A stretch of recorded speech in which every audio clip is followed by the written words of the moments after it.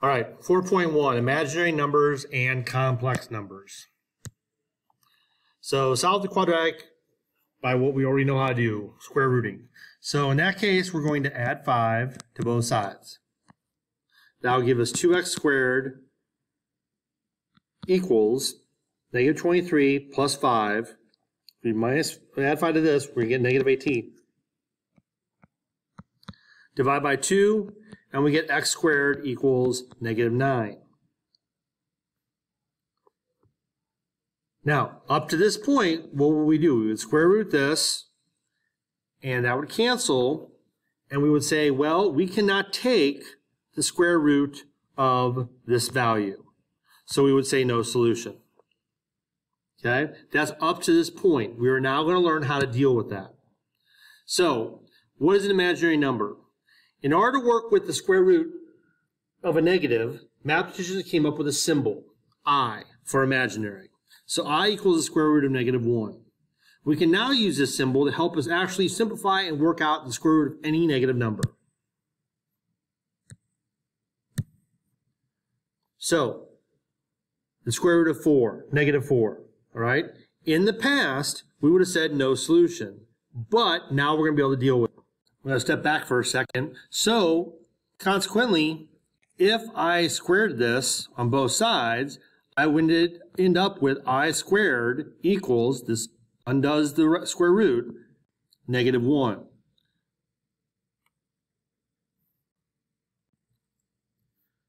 So, if I rewrote this as negative 1 times 4, that's negative 4. This negative 1 is going to come out as an I. All right? And then the square root of 4 is 2. Now, just a note, that's the answer right there. But, and we'll get to this later, we'll come back up again, if this was like so, we're solving, if we were solving, the answer would be plus or minus 2i. So whenever we're solving, we throw that plus or minus in. So, next one, square root of negative 25. You can also just think of it, you don't have to really break it down with the negative 1 unless you need to. Otherwise, you can just take the square root of 25, which is just 5, and then the negative comes out as an I. Now this one is different. Notice where the negative is. The negative is on the outside. So what is the square root of 36? 6. And then we're going to take the opposite of that, negative 6. Totally different thing. We can take the square root of 36. Earlier in the semester, we would not have had any issue with that. Now, we're simplifying. So here, we're going to break this down. And remember, we're going to put the magic number first. So 9 is a perfect square that goes into 54. And again, if it helps you to think about it like this, do it. All right? So the square root of 9 is 3. The negative 1 comes out as an I, and the 6 is left inside. All right? This one, 80, again, is 16 times 5. We're looking on our reference cards, and 16 is the perfect square number that goes into 80, and if it helps, put that negative 1 there. So 16 comes out as a 4, the negative 1 comes out as I, and the 5 is stuck inside. Okay, I've already alluded to this, so that's negative 1. Okay. Next, breaking down, real numbers are numbers like 3, negative 5, 10. Imaginary numbers, we just said, are numbers like I, maybe negative 3i, or 2i. A complex number is when we put these two together. So if I have something like 5 minus 3i, that is a complex number. Note, standard form is always put the real number first and put the imaginary number second. All right, operations. Now, I want you to think about this. It's not exactly the same, but if you had 5 minus 3x, let's step back to what we know, plus negative 2 plus 6x. We would just join the like terms, right? Since this is positive, it doesn't do anything to this parentheses. We don't even really need the parentheses. So this is the same thing. These parentheses really mean nothing when we're doing an addition problem. All right, so we would combine 5 minus 2, which is 3, and negative 3x plus 6x is 3x. And that would be our answer. All right, well, same concept here. We're going to join like terms. 5 minus 2 is still 3, but instead of an x, we have negative 3i and 6i. So that ends up being a plus 3i. Same idea. Variable, okay? This is a variable, but it's a very special one. It has a meaning. But I want you to see the concept that it's really no different than adding x's or y's or p's or q's. It will come in a little bit different when we multiply, but we'll get to that. Now, just like before, this is subtracting the second parentheses. So we're going to distribute the negative. And that's going to give us 10 plus 6i. We really don't need those parentheses. And once we distribute, that'll be minus 15 plus 11i, because the negative 11i becomes positive. And now we're just joining like terms. 10 minus 15 is negative 5. 6i plus 11i, same as 6x plus 11x, is 17i.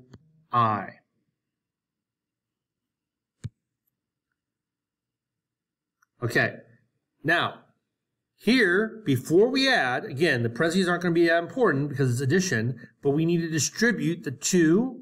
So 2 times 7 is 14. 2 times negative 4i is negative 8i. Distribute the 5. Plus 5 times 11 is plus 55. And 5 times negative 9 is negative 45i. And now we're going to join like terms. 55 plus 14 is 69. Negative 8i minus 45i is going to be more negatives. All right, so minus 53i. Now, here's where it's a little bit different. Let's think about this. If I had 3x times 5 plus 6x, and I distributed, I would get 15x plus 18x squared. Okay, so this is where it's a little bit different. It's not just a variable because they have meanings. So we're still going to distribute the same way, and we get the same numbers. 3 times 5 is 15, so it's 15i, 7x, plus 18i squared. Now, if you go back, remember, we said I squared was equal to negative 1. So what I like to do is put in parentheses immediately and put a negative 1 here and get rid of that. So really, this becomes negative 1, which I'm going to multiply by the 18. So that gives me 15i minus 18. And remember, standard form, we always want to put that number first. So we have negative 18 plus 15i, because this is a positive number here. But we always want to put the I second. Okay?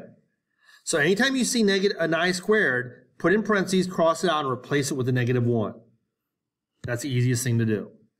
All right, now we're multiplying, double distributing, foiling, whatever. So first times first is 8. Outer times outer, negative 7 times 4 is negative 28. I tags along. The inside, 2 times 3 is positive 6. The I tags along. And very careful here, positive times a negative. 7 times 3 is 21. And then I squared. So remember, this I squared is going to become a negative 1. So this isn't an I anymore. This is going to change that negative 21 to positive 21. So I have 8. I'm going to join these terms. Negative 22i. The negative 21 times negative 1 becomes plus 21. And I'm going to combine my like terms. 29 minus 22i. All right, squaring it. Remember, this is the same thing as this. And for some people, they feel more comfortable foiling it this way. There is the same shortcut we've used before, which is square the first term, 25. Square the last term, 9i squared. I'll come back to that I squared in a minute. Multiply, 3 times 5 is 15, and double it, plus 30i, plus 9i squared. Again, if you feel like working it out, that's fine. 5 times 5 is 25. My outer is 15i. My inner is also 15i, hence the multiply and double that we did here, because this is going to give me 30i, and then plus 9i squared. So remember, I squared, I'm going to put in parentheses, cross out and put -1, which is going to make the 9 negative. Now, if you want to skip the step of writing it and just subtract 9 from 25, that's fine.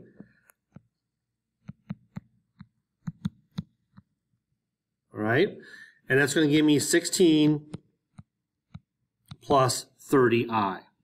And we'd have the same thing over here. This would lead to right here. No matter which way you do it, doesn't matter. Your personal choice. All right, now we're going to rationalize again. Just like we could not have certain things in the bottom before, we cannot have an I. So what we're going to do is we're going to rationalize.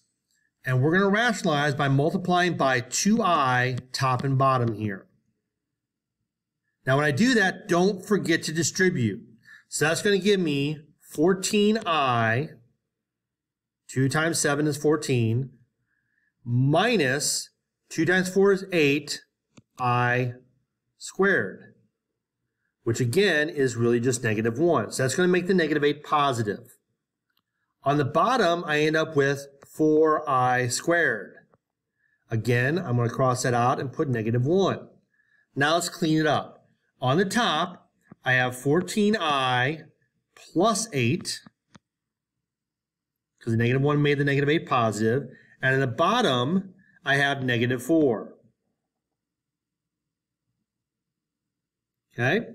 Now, since everything is even, I'm going to reduce it. I'm going to simplify it. Okay? The negative can go wherever you want. But basically, I have, 7 over 2. And this is going to become 2. So what I have is, on the top, 2 plus 7i over -2. Now, you cannot cancel these because of the plus sign here. It's very important. Just like before, we could not just divide the 4 into the 8. Now, there is another way to write it. Some people like to write this, and they divide separately. So what they're really doing is 2 over -2 plus 7i over 2. And what that leads to is -1 plus 7 halves I, or 7i over 2. Doesn't matter. This way is just an alternate way of writing this. 2 plus 7i over -2.